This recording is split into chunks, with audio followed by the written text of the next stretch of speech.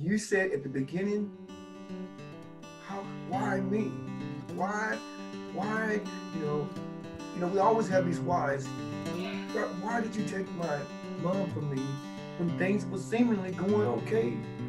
I would say that my why me, that I had asked God for 30 plus years since I was a little girl, turned into why did you choose me? I began to realize to suffer is divine. It's true, because Paul says, I glory in my affliction.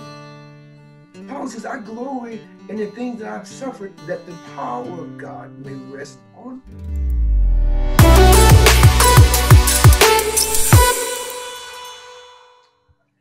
Good evening, everybody. I am here with a very special guest, straight out of Michigan.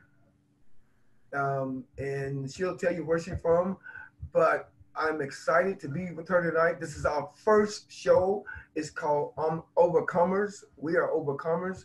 And boy, do we have a story for you tonight. I am telling you, this young lady is just anointed. She's in love with the Lord.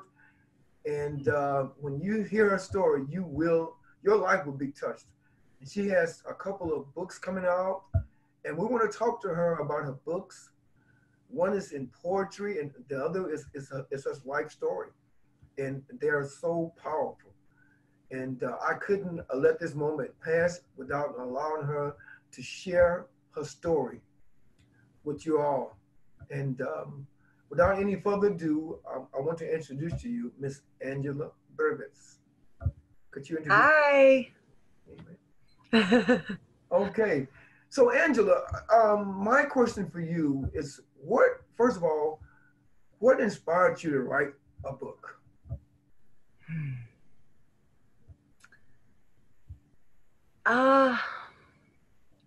It has been in my heart for a long time to write my life story. And I believe ultimately it is to help other people.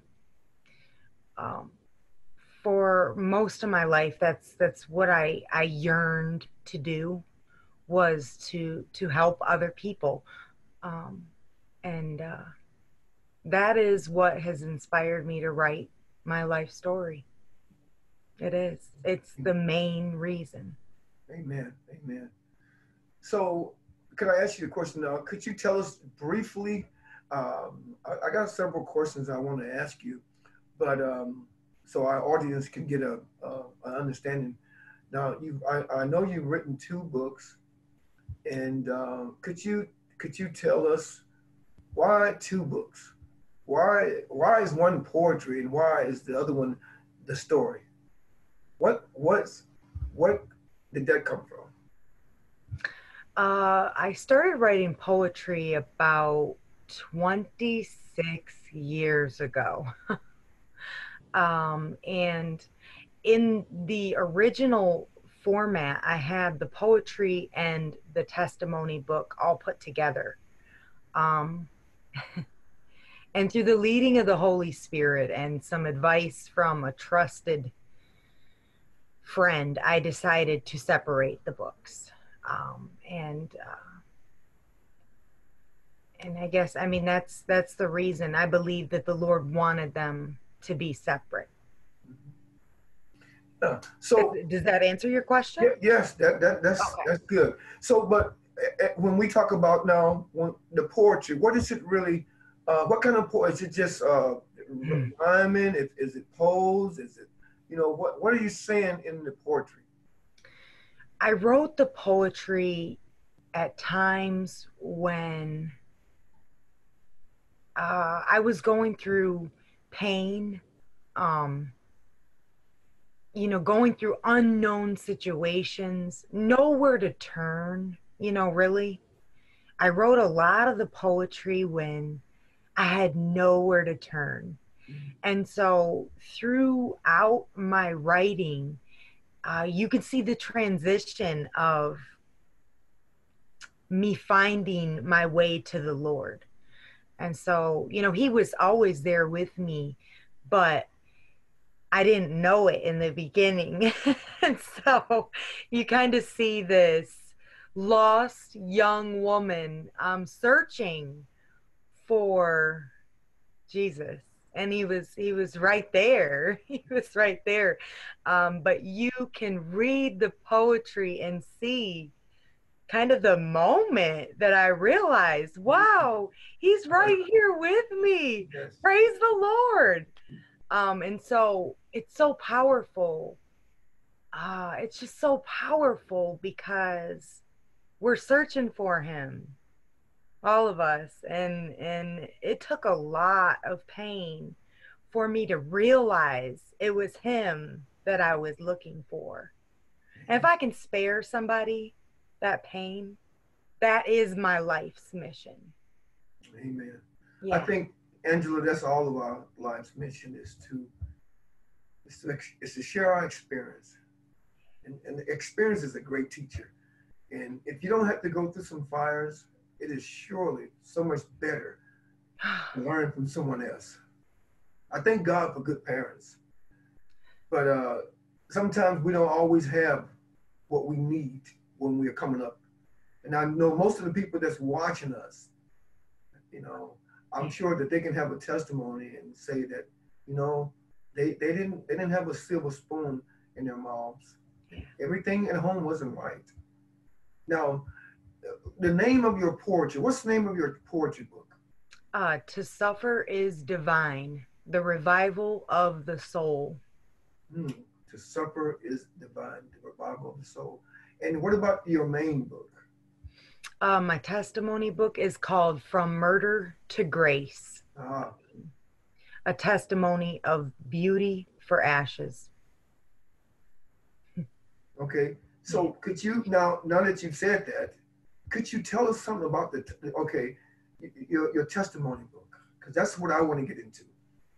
I've seen some of it, and I tell you, I can't wait till it come out. It's going to be, wow, it's a story. It's a story. Could you just briefly start at the beginning and unravel some of the highlights within the book? When it started and a little further on, without going through all the details, try to hit how life started for you as a little girl. Yeah.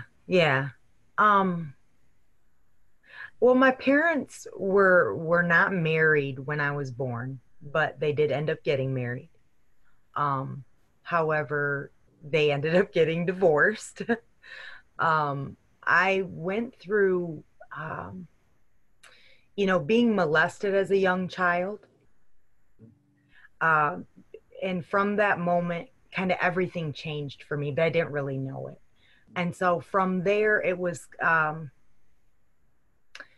my mom doing drugs, my dad doing drugs. My mom goes to prison when I was 8 years old. Now my dad has us. And so we're living with him, with my grandparents. And this whole time I kind of was like, hey, what's wrong with me? Why am I not good enough to be loved? And so it was a big hole in my heart.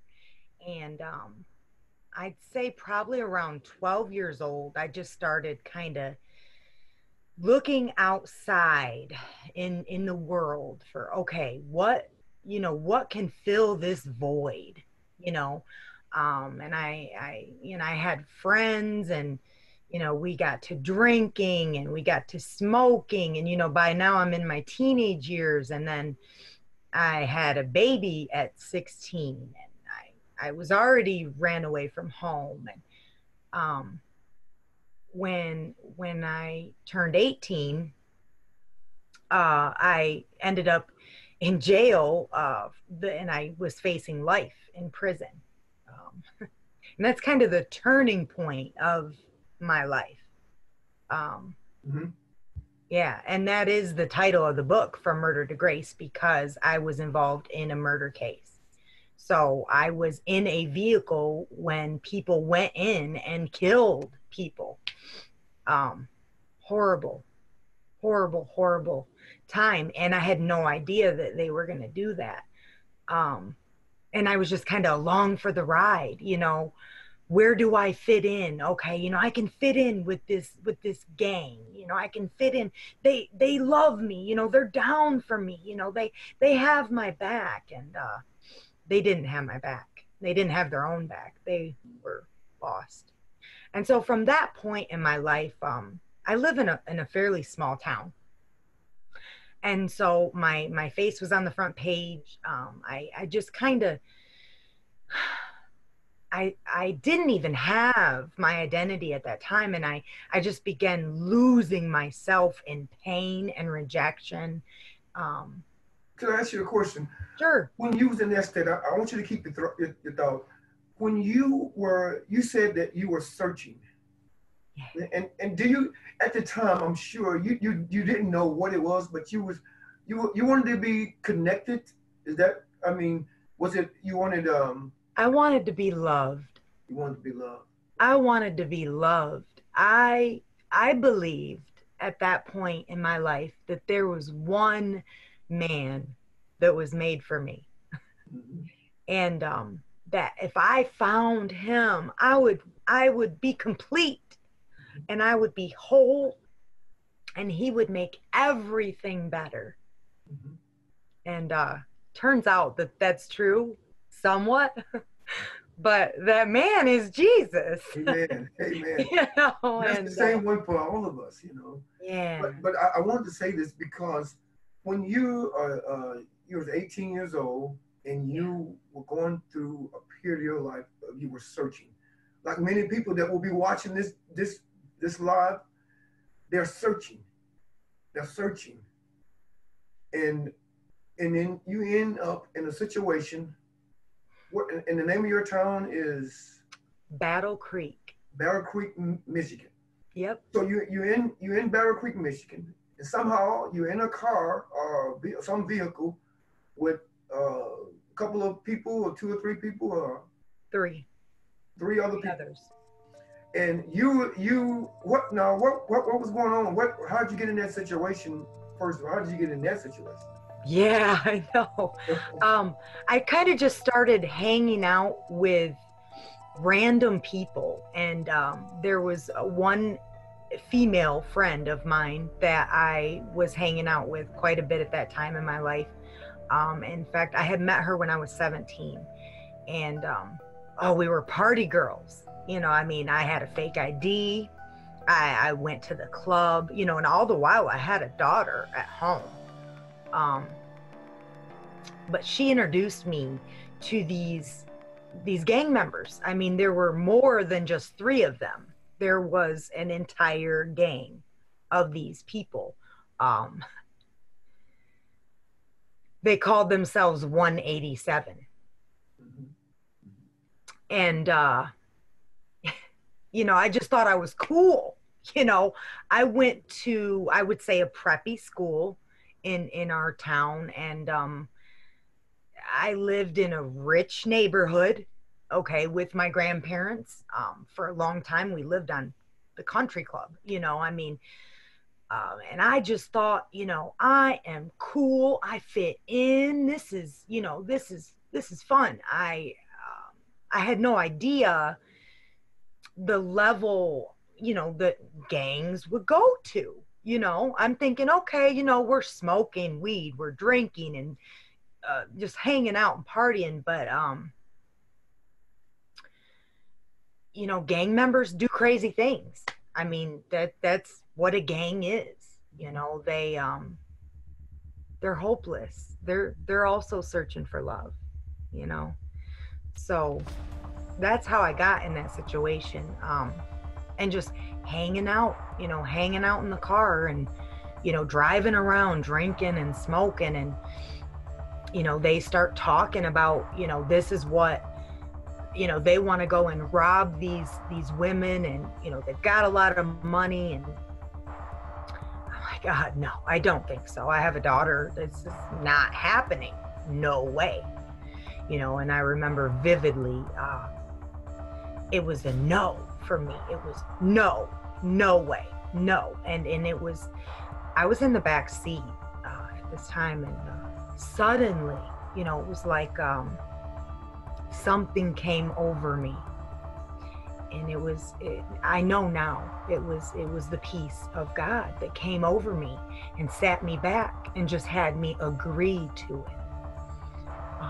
And I know I know that it is because they were going to do that one way or the other, and that was my vehicle. I was their ride.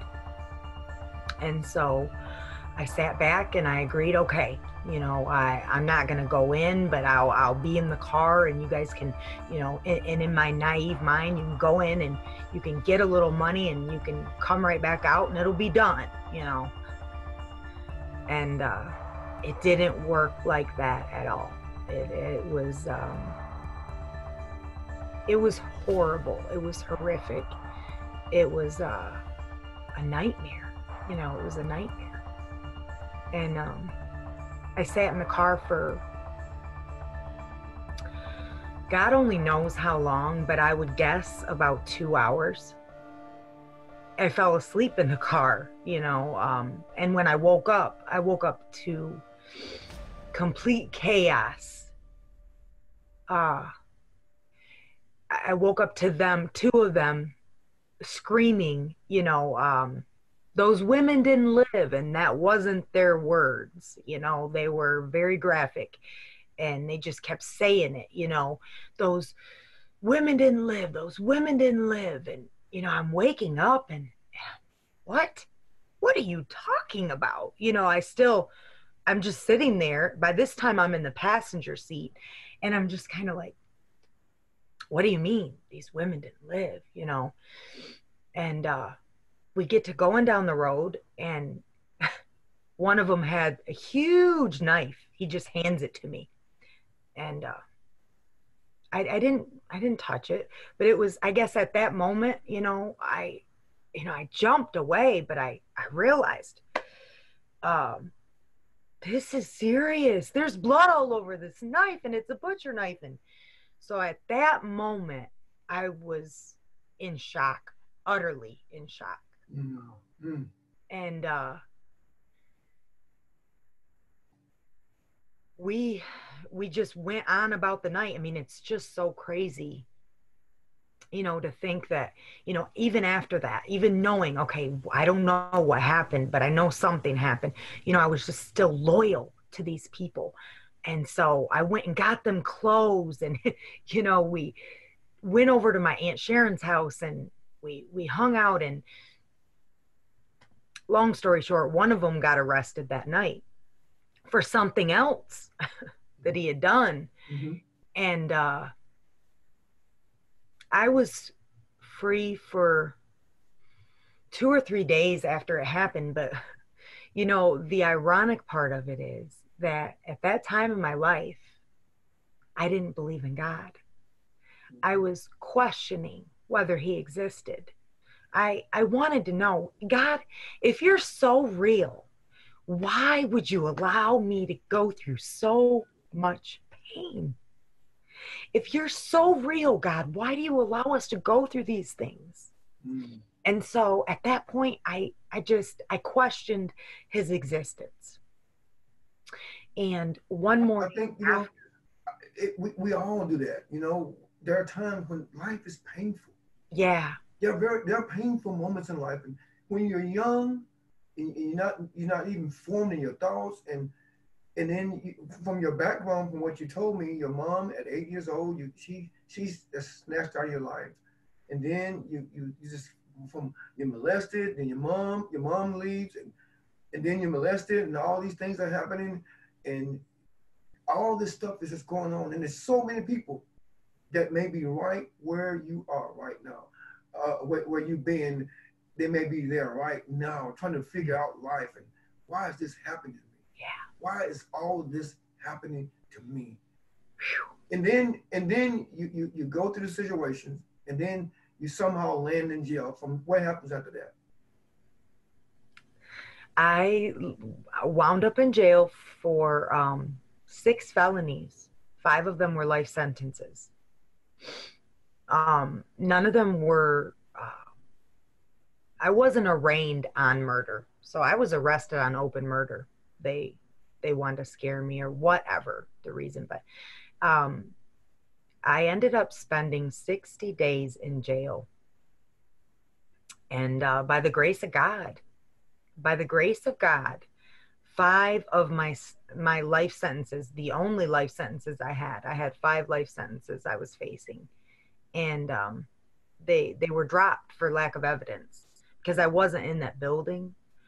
They had no evidence. They literally had not one piece of evidence against me or to um, show that I was inside there. So the judge had no choice but to drop those charges. And but I was still facing one charge of accessory after the fact of murder. And eventually they offered me immunity to testify against all three of them. And so then that rigmarole started, and I began one by one individual trials, testifying against each one of these men. In the meantime, my life was unraveling. I was losing jobs, family, friends. People assumed that I got away with murder. To this day, some people believe that I got away with murder. So in the long run, I have no record, and that's how you know that God is on your side. That's how you know that He always had a plan for this. Um, because I have no record. I have an arrest record, but I have no record, no felonies, no misdemeanors from that case. But of the pain of what people believed about me drove me right into the arms of the devil, I guess is the best way to put it. Right into the arms of the devil, whether it be through drinking, drugs, men, fake friends, trying to even trying to feel better about who I was by getting a good job and getting a degree in college and all these things, trying to prove to even my family that I wasn't what they thought. So it was kind of like fighting from the bottom to begin with. It was unfair from the beginning because I was always the underdog, you know. And the truth is that we all have an identity that we're looking for, and we can only find it when we find the Lord. In Him is who we are, and it doesn't matter what anyone thinks or what they may say. The thing that comes to me when I hear your story is this: it brings tears to me because so many young ladies and young men right now are going through something, and they don't understand. They don't know why, and it seems so unfair. But and I know you're gonna get there. There is a God. There is a God. And there is a man that we may look for a woman or a man, but in the end, you find, if you search with all your heart, you will find that man. None other than the Lord. Yes. Jesus. And what, kind of fast forward a little bit. So God got you out of that miraculously. And did any of the gentlemen come to any kind of agreement that they say she was not a part of it? Did they all help you, or did they? Yeah, actually, the one that I was dating, the one of the three co-defendants that I was dating at that time, he actually told the police that I didn't know anything about it, and that he had told them that he went in there to get money that they owed him. So, yeah, so, he stuck up for me, and he knew the level of innocence, you know, the how naive I was. He knew I had no idea that they were going to do that. I don't know whether they knew that they were going to do that. I don't know. So when after this period of time, let's fast forward, and you say it drove you into the arms of the devil because of the rejection that you kept experiencing. Was that it? Was it that you kept? Was it? Did you literally experience rejection, or was it you thinking rejection? Or, you know, it was both. It was both. I lost a lot of jobs. I had one employment agency tell me that if I didn't cut and dye my hair, I would never work in Battle Creek again because my hair is red and I'm unique looking. But I also had a complex. So wherever I went, I would assume, oh, they know who I am. They know I'm that girl. They saw me on the front page, you know, and it began to drive me crazy. So when you say the front page, you mean of your local paper, or was it nationwide paper? Where was it at? It was local, and it was on America's Most Wanted. Wow. It was maybe worldwide as well. I don't know. But it was the most heinous crime that had happened in Battle Creek in 44 years. So it was very serious around here. And at that time, there was maybe 100,000 people in our city. And so, you know, everybody knows somebody who knows somebody.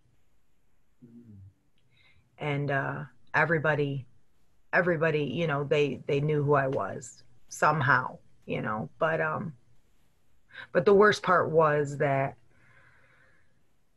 I didn't know who I was. The worst part was that I didn't know that I was loved. That even if I had went into that building and I had murdered those women with my own hands, that the Lord died for my sins. Amen. Amen. And that he covers all sins. Mm-hmm. You know, we tend to measure sin, but sin is just sin. It's just ugly and it's rotten. Whether you're lying, you're thieving, you're murdering, it's all the same in God's eyes. And so I'm thankful that that it doesn't matter anymore. Amen. It doesn't matter anymore. So, you know? So you begin to move on, and you said you made some. You went into the arm of the enemy. Yeah. Now I don't want to go into all of that, but I want to know what brought you out. What shifted your life? Well, I had to go through a lot of horrible things. And so what actually woke me up was being raped. When I was 34, so about 6 years ago, I was raped by somebody that I knew and had dealt with and had been with, and I was devastated. And at that moment in my life, I began to question every decision that I had ever made, every friend that I had ever confided in or trusted. And the Lord really began to separate me and show me, wait a minute, you know, these people are not your friend. Most of them do not care about you, you know. And so yeah, that really was my moment of reckoning. Well, did you have any kind of background of Christianity? I mean, your mom and your dad, they weren't living for God, right? No, my grandparents did take us to church, my brother and I was So this is where you actually, got some understanding about God through your grandparents. yeah, I was a usher. I was in the choir. I was in the youth group Mm. as a child. Yeah, Mm. I was. It was a Methodist church. It was a very quiet church. So,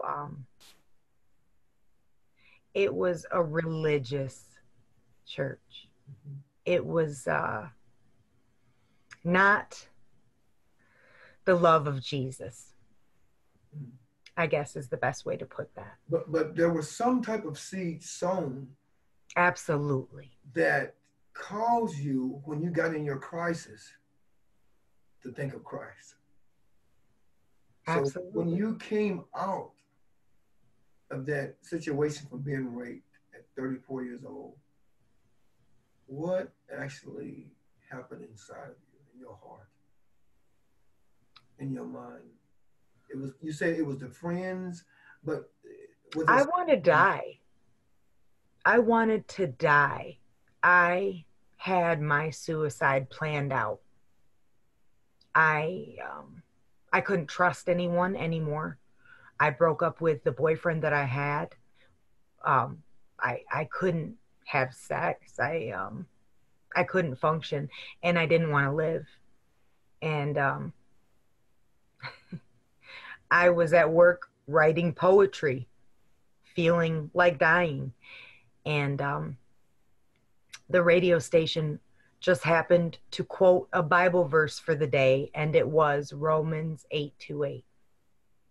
So every day, this radio station that I listen to quotes a Bible verse. And this specific day, which was, I believe, 9/11 of 2014, if I'm not mistaken, they played Romans 8:28. And it's, for we know that all things work for the good of those who love God and are called according to his purpose. And when I heard that Bible verse, I I asked God right then. I said, God, all things? And he said, all things. And he was loud in my ear. And I said, God, even my mistakes? And he was even louder. And he said, all things. And at that moment was the beginning of my faith walk. I said, God, I believe you. I believe you, Lord. All things are going to work for my good. Amen. And I began my faith walk. I began to have faith in things I did not see. And I was baptized 2 years later, about a year and a half later, in 2016. And I was a big mess even then. You know, I was addicted to pills and weed, and I couldn't drink anymore. I stopped drinking after that happened to me. But I was a mess. But when I was given the Holy Spirit, when I was baptized, something happened. And it was like a fire began inside of me to purge all the necessary things that he had to do away with. And it started with him letting me know how much I'm loved. And I think that is what we all really want. We all really want to know that even in our darkest moment, in our worst day, that we're loved. And we are. That's And right. to know that, it started something inside of me. It was a love story, the greatest love story that I'll ever have. And there's no turning back. So, what have you learned as far as God's role in your life and in the believer's life? Because you said at the beginning, why me? Why, why, we always have these whys. Why did you take my mom from me when things were seemingly going okay? And then why did you put me in this situation? Why did you let this happen? Why? And you said you have to go through all this pain, being molested at an early age, and then going to a situation where you got 5 life sentences. I was facing 5 life sentences. Wow. And that's got to be overwhelming for a young woman, a young man, anybody. Yeah. And they ask the question, why? Why? You know what I'm getting at? One thing I've gotten, I want you to tell me, but man, no matter how deep the hole is, that's right. No matter how deep it is, that's right. No, you know, I always, you know, in our mind, we want everything to be pristine, perfect. But God is so intelligent. God can take something that is so broken, so torn down, and in the midst where there's really no semblance of what holiness is, or what righteousness is, no desire to be in love with God, to worship God, it's a routine. And somehow in that routine, a little seed was sown. Yes. Wow. To me, that's powerful. That gives me hope for so many millions of people that are going to watch this, that are out in the world, and that, you know, you might think they're going to get lost. But God has a way of getting that good heart. He knows fertile ground. And you, my sister, were fertile ground. So how do you see in how God has worked in your life and how he works in people's lives to answer that question, why? How do you answer that now after going through what you've gone through and where you are now, an author of 2 books, not having all the pieces there, and you had enough in you to write this painful story, memory, hurt, yet what about that why now? What do you see? What do you say? What did you learn about why? And what would you say to somebody listening to you about the why they may have? I would say that my why me, that I had asked God for 30 plus years since I was a little girl, turned into, why did you choose me? I began to realize to suffer is divine. And I began to see that he chose me for this purpose, for his glory, to help other people, just like my heart always wanted to. You're about to make me shout. I'm sorry, please. Yeah. I know this is an interview, but my goodness, that's preaching. You're preaching to me right now. Hallelujah. Yeah, hallelujah. Praise God in the highest, because he has a reason for every pain, everything. He knows the end from the beginning.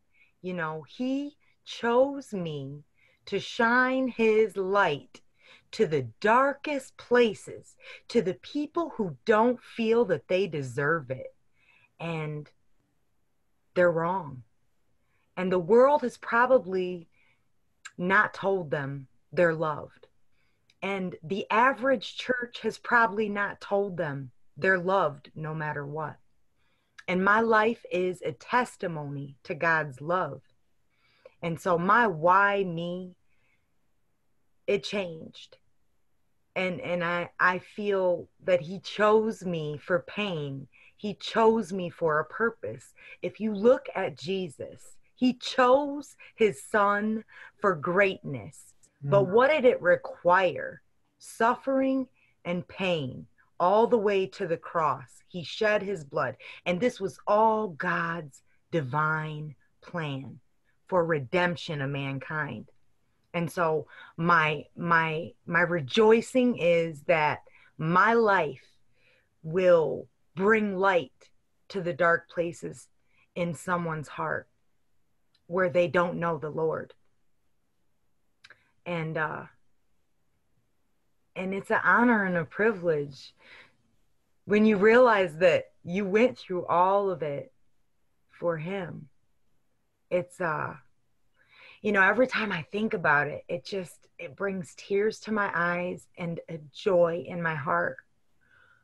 And I'm so grateful that he gave me the strength to endure all of those things. And he's sovereign. He's sovereign. He is in control. He knows it all. He's, like you said, he's so intelligent. He knows what we're going to do before we do it. And ultimately, he just wants us to be with him in heaven. And I'm grateful. I feel chosen and I feel loved. I know that might sound crazy, but no, it's not. It's not, because it's true. It's true, because Paul says, I glory in my affliction. Paul says, I glory in the things that I've suffered, that the power of God may rest on me. God, hard times has a way of humbling some of us. Maybe not all of us, but if you humble yourself, God will give you grace. And I believe God has graced you. That's why I believe he's chosen you. He chose you for pain, like he chose many others throughout history. Like many other Christians have suffered. And everybody has their own story. That's right. And we don't have to be condemned about our story, because he erases all the bad, because all the bad news is wrong because of the blood. Hallelujah. And we all need it. Amen. You know? Mm-hmm. Paul said, I consider it a small thing to be judged by men. You mentioned that you would go places and people would look at you or stare at you. And I can only imagine what it felt like, because I've been in situations where I was guilty no matter what. And it's a sting. I'm so grateful that when you say you had your note ready, you had a note for suicide. I'm so grateful that you're still here among us to be a light, because God was not finished with you. Hallelujah. Oftentimes we want to take the pen and throw it down, but God says, I'm still writing. I'm still writing your story. And you let him write your story. And he's written so much that he got you to write your story. Isn't that amazing? Isn't it amazing how God can just bring us to that place where we need to be, where he wants us to be? This is a tremendous story. And I can't wait. I know you got a book coming out probably in another week or two. That's your poetry book. And then later, your testimony is going to come out. And I tell you what, when people read that book, stick with us here at Overcomer, and I will let you know. I will stay in contact with my sister, and she will let me know when her testimonial book come out and when her poetry book come out. I pray that you all will support her, because it's a story. Everybody knows somebody that's been through a storm. Yeah. Everybody's been through something. And some things you can't learn unless you go into the storm. It's just, you have to have storms. Nobody wants them. But Angela, your spirit is so sweet. It's so, having to endure 15, 20 years of being talked about, of being looked down at, it was hard. But you said something that, and I'm going to ask you this.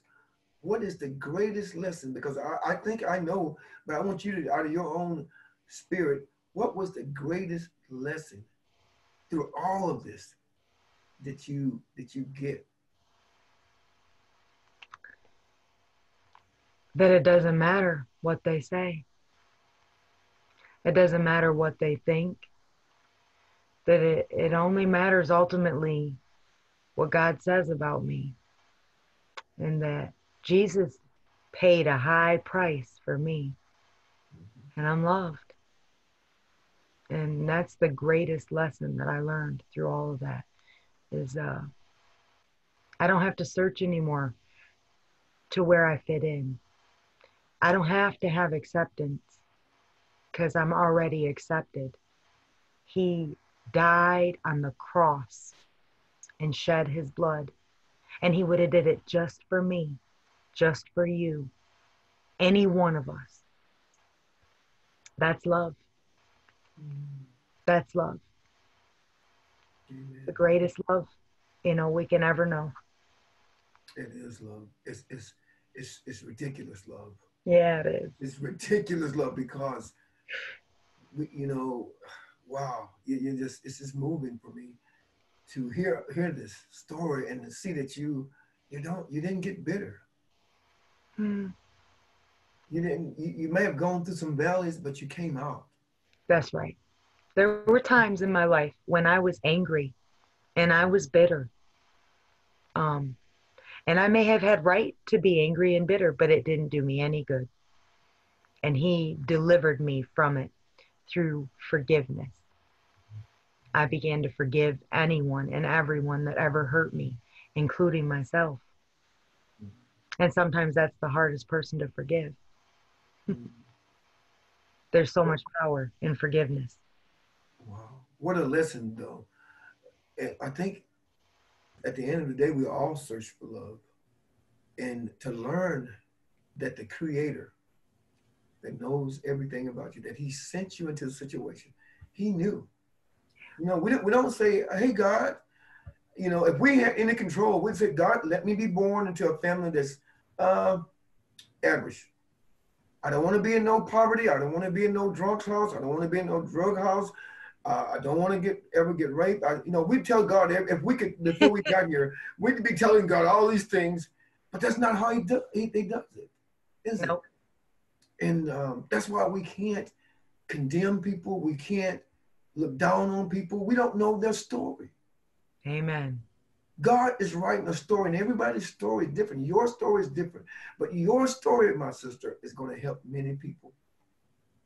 Because God, my bishop told me, son, God chose you to be picked on because He knew your heart was going to come back to Him no matter what. And then she said that He has to take some of us so close to the world.